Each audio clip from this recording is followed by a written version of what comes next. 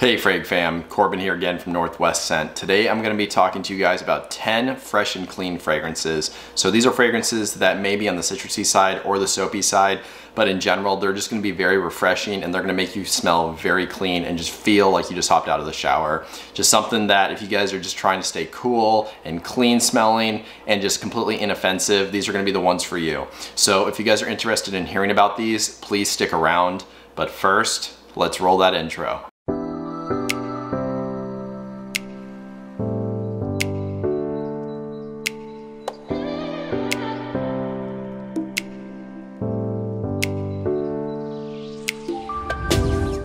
Alright, welcome back. So we're going to dive straight into this list, and starting us off at the number 10 spot, we are talking about Bleu de Chanel Eau de Parfum. So I don't talk about this fragrance basically ever. It's just, you know, everybody knows about this fragrance at this point, or this fragrance line, I should say, Bleu de Chanel. But this honestly epitomizes fresh and clean fragrances. Back when this came out, the original version, I think it was in 2010, as basic smelling as it was, it really kind of, you know, shifted the course of fragrances towards more of these complex but very clean and just kind of basic smelling fragrances, stuff that is very, very mass appealing, and we're seeing a ton of that nowadays. This is the one that started it right here, or at least this line. This is the Eau de Parfum version, so not the original Eau de Toilette, but I think this is a superior fragrance that still has that original DNA in it, but it's amplified it and it gives it better performance. With the Eau de Parfum, I do get about 6 to 8 hours of performance, which is pretty good for this kind of genre of fragrance. And as far as what this one is about, this one has grapefruit, there is some incense, amber, there's some cedarwood, among some other herbs and citruses. So this honestly just kind of epitomizes fresh and clean. Like I said, I just put it here at the number 10 spot because everybody knows about Bleu de Chanel at this point, but it had to be in this list. This smells very clean, somewhat aquatic, but just very, very refreshing. Again, I've tried all three of the Bleu de Chanels, and the Eau de Parfum, in my opinion, is kind of the good medium between fresh and clean with a little bit more complexity and then decent performance. So again, at the number 10 spot, that was Bleu de Chanel Eau de Parfum.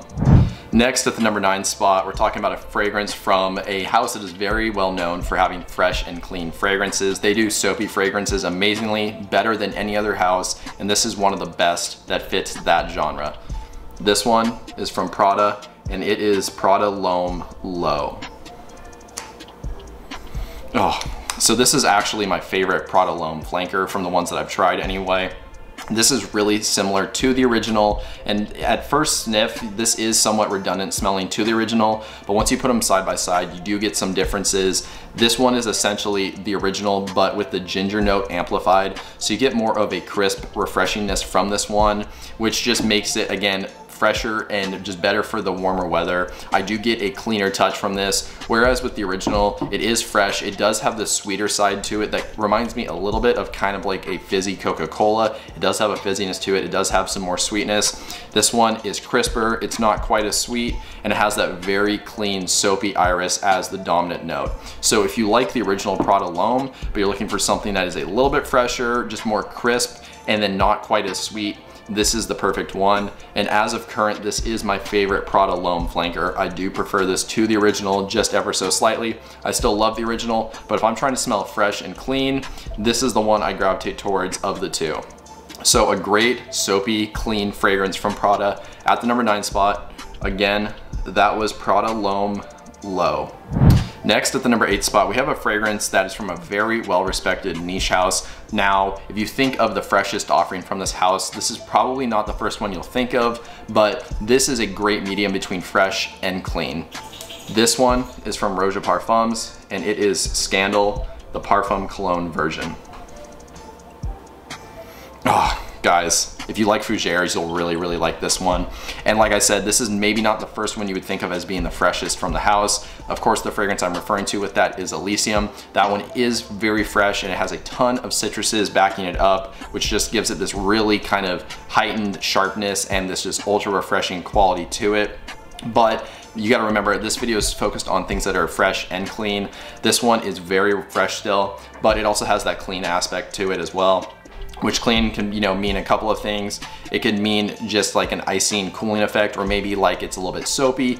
In this case, you kind of get a little bit of both. Like I said, this one is a fougere, so you get a dominant note of lavender, which in this case does come across a little bit more powdery and soapy. You get a ton of lemon at the top. There's some mint in here. There's oak moss, so that lavender oak moss combo really kind of give you or contribute to that fougere quality. There is a little bit of tonka bean in here as well, but it's not too dominant. For the most part, this is fresh, a little bit soapy and icy, and you do get some nice spices in the background that make this thing just perfect. It's very well rounded in my opinion. Again, this is not spice heavy, hence why it is in this fresh and clean list. This is a modern fougere done perfectly in my opinion.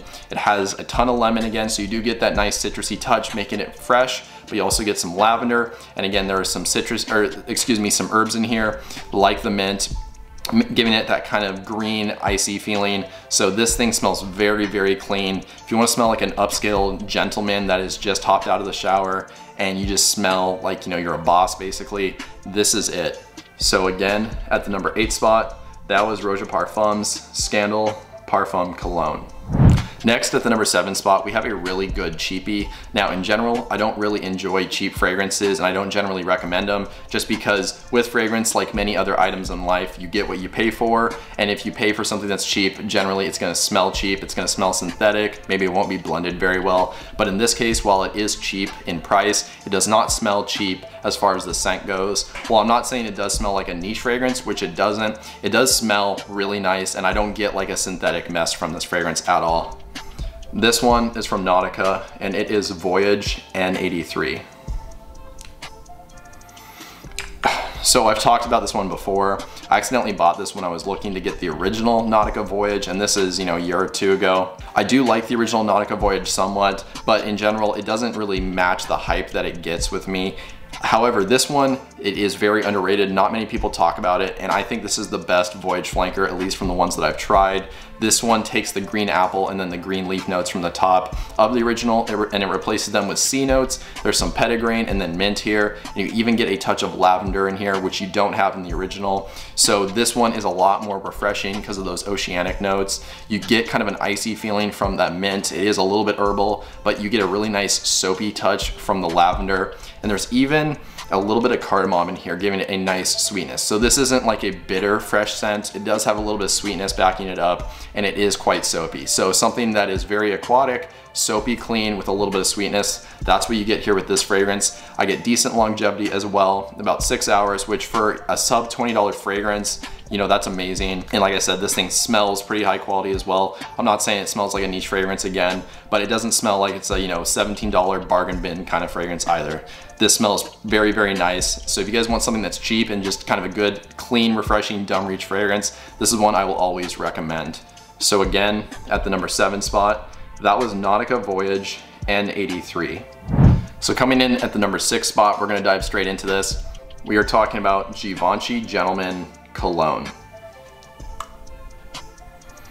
So there is something so alluring with this fragrance, even though it is on the very fresh side. Again, it has this kind of intoxicating trait about it, and it is very, very addictive smell. And this is one where I'll just catch myself sniffing the atomizer repeatedly for this. You know, I'll go through my cabinet. This will be one of the bottles I pluck and just want to smell because it has a really, really nice smell to it. It's also similar to John Varvatos Artisan Pure, which has been discontinued. So the prices on that are going up and it's getting harder and harder to find. Again, this is a good alternative to that fragrance. I don't own that one, but from what I can remember with the scent structure and how it smelled, this is very similar. Not only that, it does smell higher quality to me. So if you guys have been looking for that fragrance just because everybody's been talking about it, you don't need to look any farther really. Just go for this one. It's a good alternative, and like I said, it is higher quality smelling. Not only that, this is a really good affordable fragrance as well. You can find these 100 milliliter size bottles for under $50. I think I bought this one for about $42. So you don't have to look very far to find it under $50, which is about the going rate for Artisan Pure anyway. So a good alternative to that fragrance.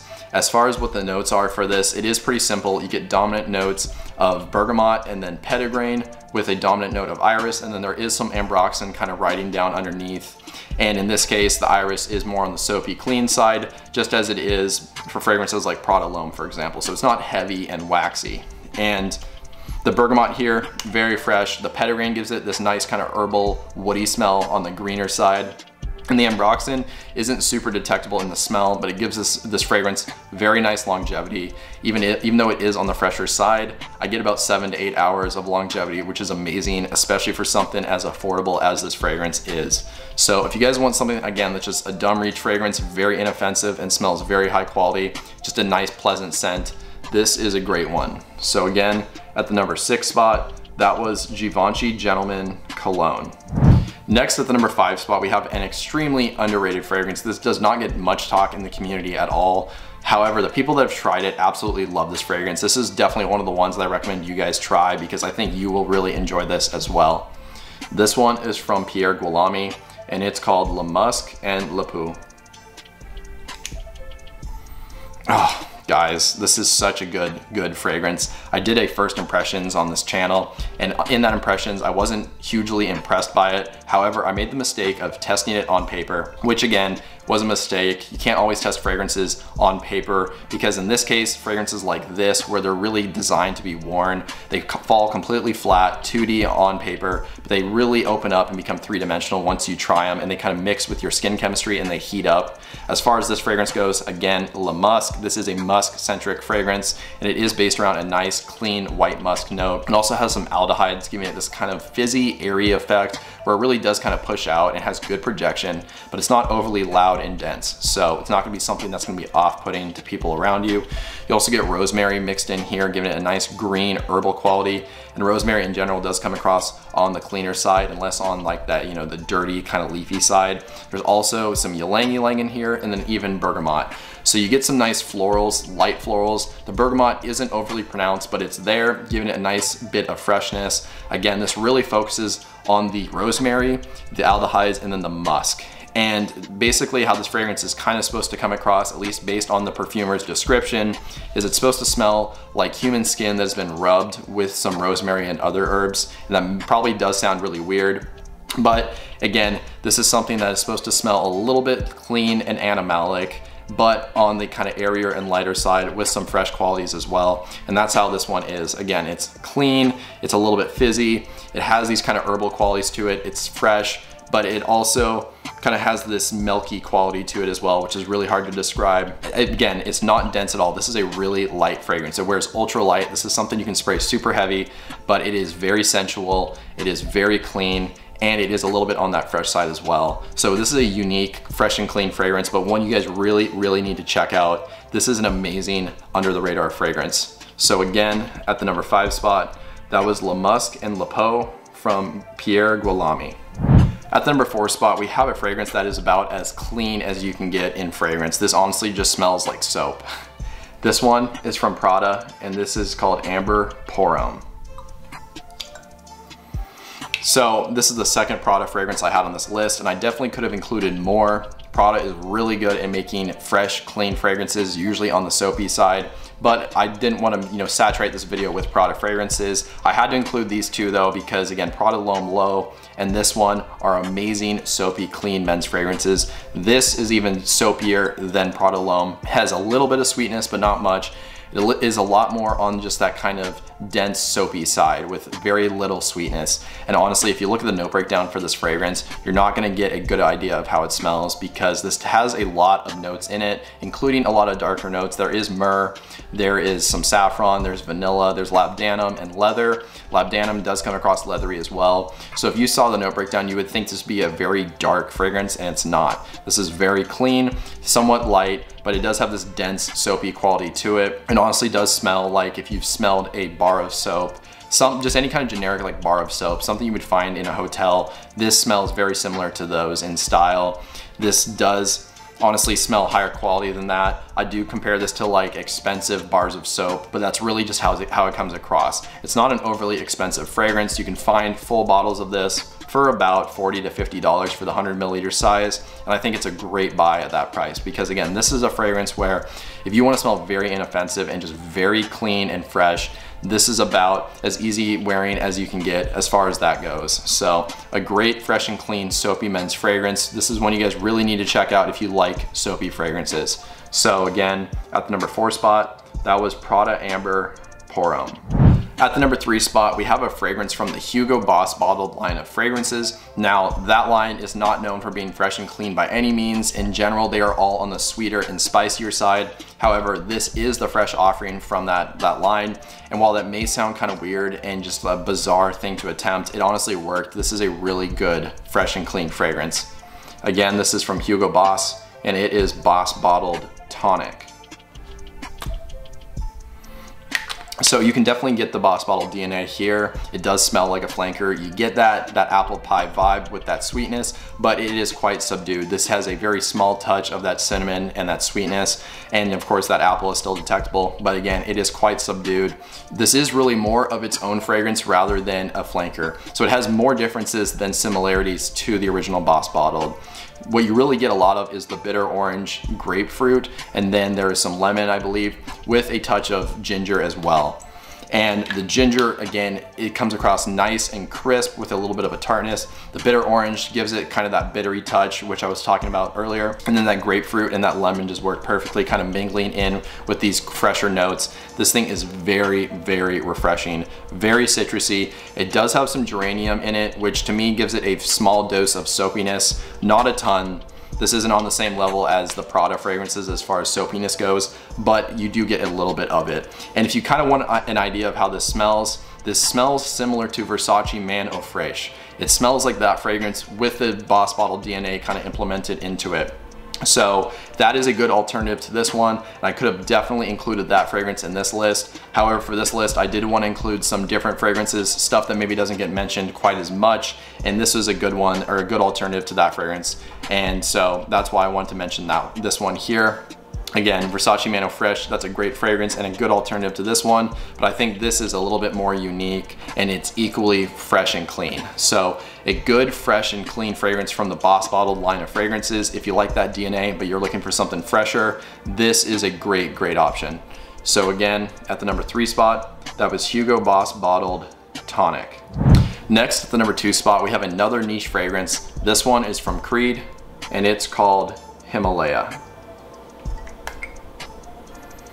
So I like to call this the neglected twin brother of Silver Mountain Water, which is another fragrance from Creed. They have a lot of similarities, but they do deviate a little bit.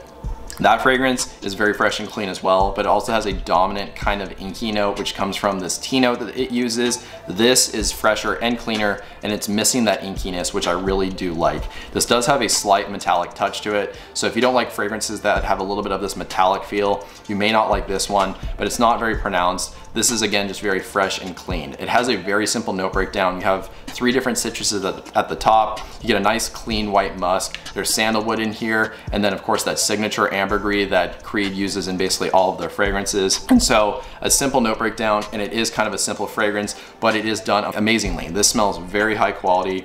It does kind of have this slight soapiness to it, this a little bit of creaminess to it from that sandalwood, but it is very citrus heavy, and it does have, again, a little bit of that metallic feel to it. I don't know which note to attribute that metallic-y feel to, but again, it is somewhat subdued. It's not very heavy. This is just citrusy and clean with a slight soapiness to it. If you like something that has a little bit of a woodiness to it, a little bit creamy, but very citrusy and clean, this is a great fragrance. And again, if you like Silver Mountain Water, but maybe you're looking for something with the DNA just being changed up a little bit, this is a great option. They do smell quite similar, and you can definitely tell that they were kind of probably inspired by one another with some changes made.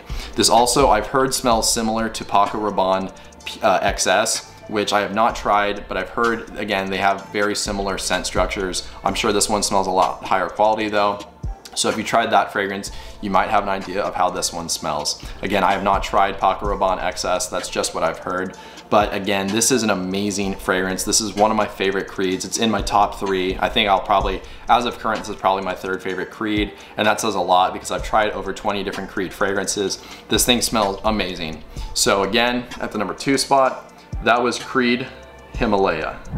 And finally, at the number 1 spot, we're talking about a fragrance from Christian Dior. Now, of all the fresh offerings that I've tried from them, this is absolutely my favorite. This one is called Eau Sauvage Cologne. Oh my gosh, guys, this is an amazing fragrance. Not overly complex, but it just smells so nice to me. Now, if you've smelled the original Eau Sauvage, this honestly doesn't have a ton of resemblance to that fragrance. This smells more similar to Dior Homme Cologne, which if you haven't tried that fragrance, it's a very simple citrusy musky fragrance. It honestly smells like a glass of like iced lemonade or like lemon water. A lot of people do say lemonade. I don't necessarily agree with that just because in general lemonade is sweet and it's on the sweeter side.